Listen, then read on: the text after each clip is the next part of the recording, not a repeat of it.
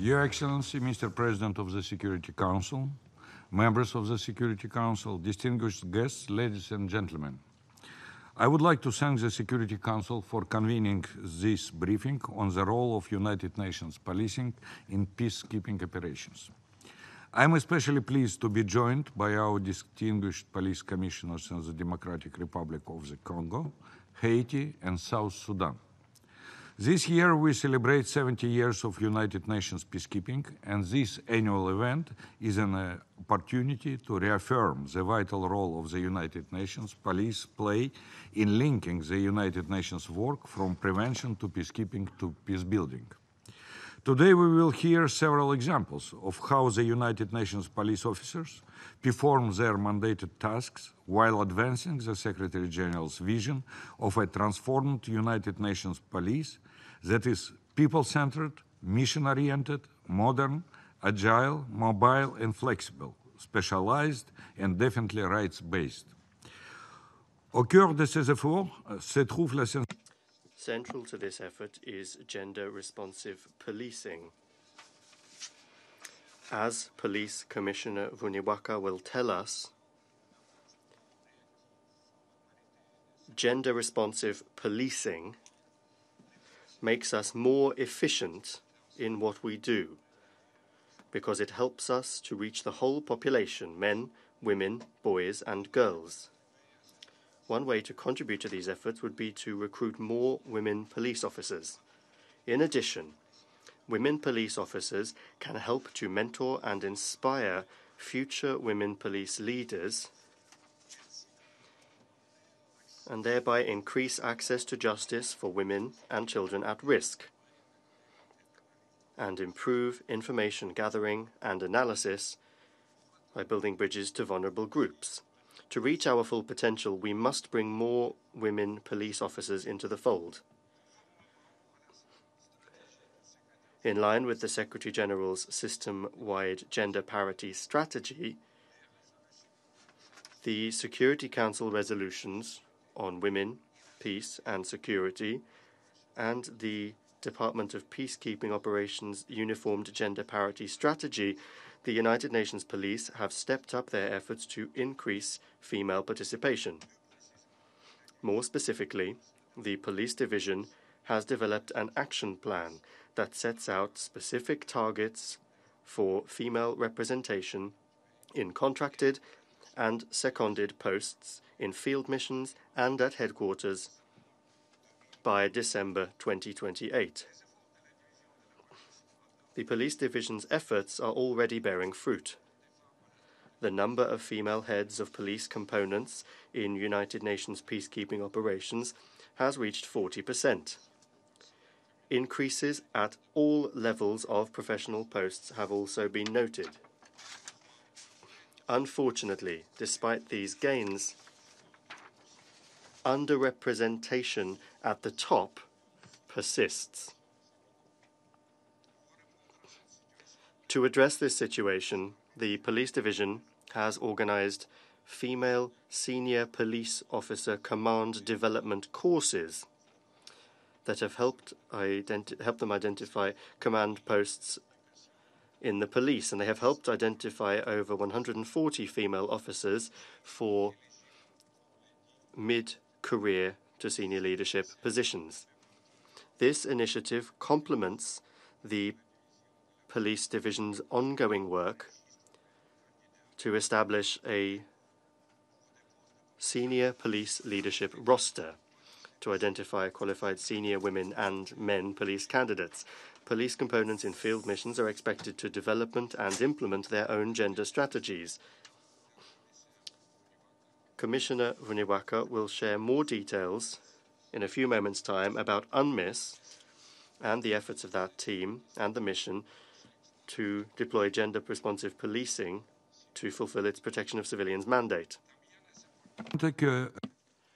It is also important for us to recruit officials with the ability to connect with the local communities by using their language. The ability to communicate effectively remains a crucial aspect of our work. This includes being able to communicate our mission and intentions behind our actions. I appreciate Member States' commitment to multilingualism, and I ask them to ensure that we always have police officials who are genuinely people-centered and centered in the communities where we serve, including when it comes to how we are able to communicate. Second, we will hear how the United Nations police components are increasingly called upon to assist their host state counterparts in addressing serious and organized crime. The growing risks from it have been recognized at the highest levels of the organization, as evidenced by various resolutions of this Council and reports of the Secretary General. It is no exaggeration to say it strikes at the very heart of the United Nations core business.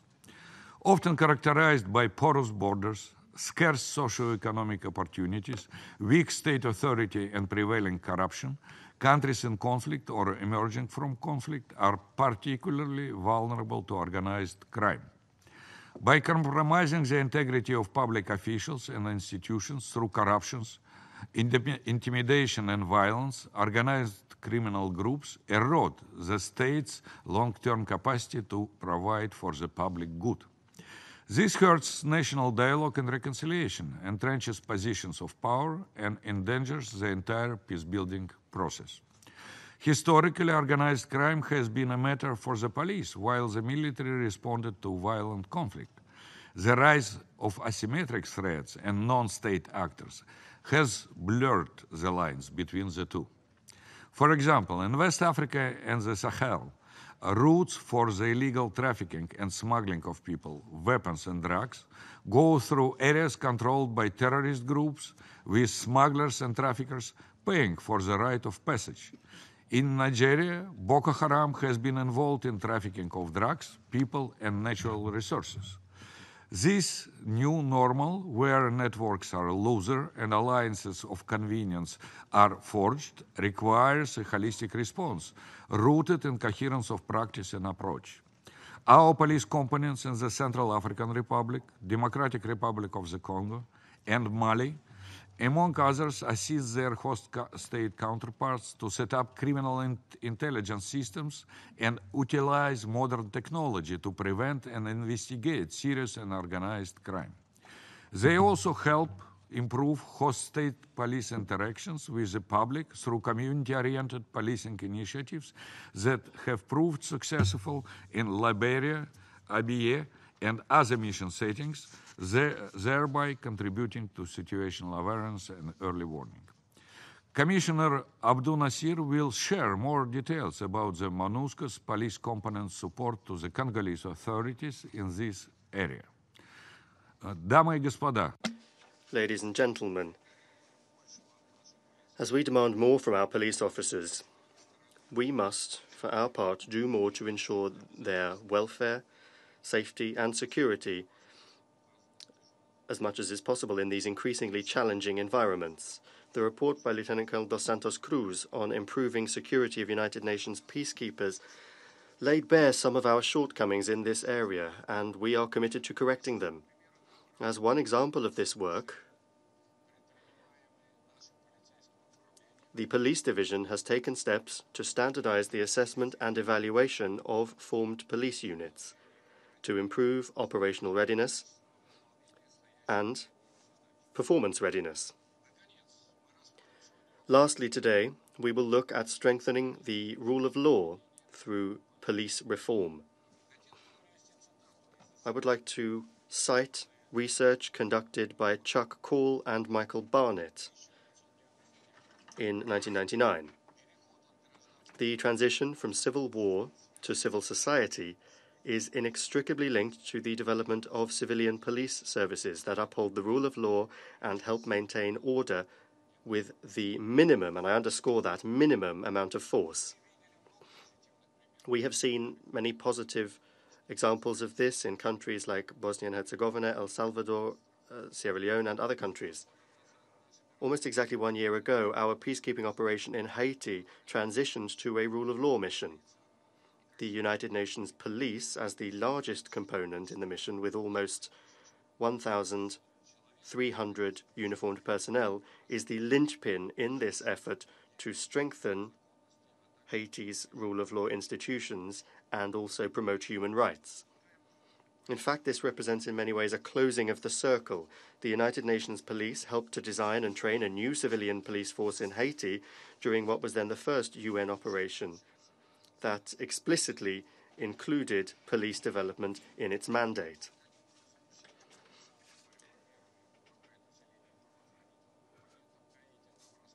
We are all interested to hear from Commissioner Thierriot from Minujust about how police reform efforts are helping to strengthen the rule of law in the country. The initiative launched by our Secretary General aims to refocus peacekeeping on realistic expectations, make peacekeeping missions stronger and safer, and mobilize greater support for political solutions and for well-structured, well-equipped, well-trained forces. It is an acknowledgement that policies and peacekeeping are intertwined. The United Nations Police already know there can be no such distinction, not when organized crime groups can infiltrate and influence the highest levels of government, and not when they remain some of the greatest spoilers of peace. We recently shared our member states the A4P Declaration of Shared Commitments on United Nations peacekeeping operations, an affirmation of collective responsibility among the Secretariat, partner organizations and member states in their various capacities as peacekeeping host countries, Security Council members, troop, police and financial contributors and donors. As of October 5th this year, 150 member states have endorsed the declaration. The breadth of this high-level political support is a strong endorsement for the department as we move forward. This gathering of our heads of police components will provide critical impetus to the realization of the ideas behind A4P in the field. As part of the A4P consultations, we heard member states loud and clear. You would like to see peacekeeping forge more unity of purpose and work together across the UN system to ensure greater coherence. UN policing has helped to lead the way in this regard, as it has been a founding member of the Global Focal Point, an arrangement which has helped us to break down silos and work towards greater horizontal cooperation among all pillars of the United Nations. In conclusion, this event presents an opportunity to take stock. Over the last year, DPQ and DFS completed 8 independent strategic reviews of different peacekeeping operations. The reviews proved impactful in supporting the increased efficiency and effectiveness of operations by both the streamlining of functions and the realignment of resource allocation.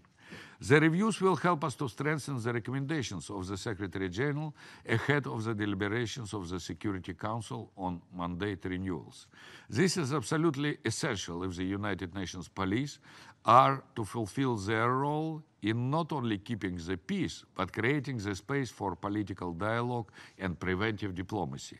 It is my hope that today's discussion will help us to further mobilize international support for a United Nations Police Service that is built for purpose and built for the future. Thank you.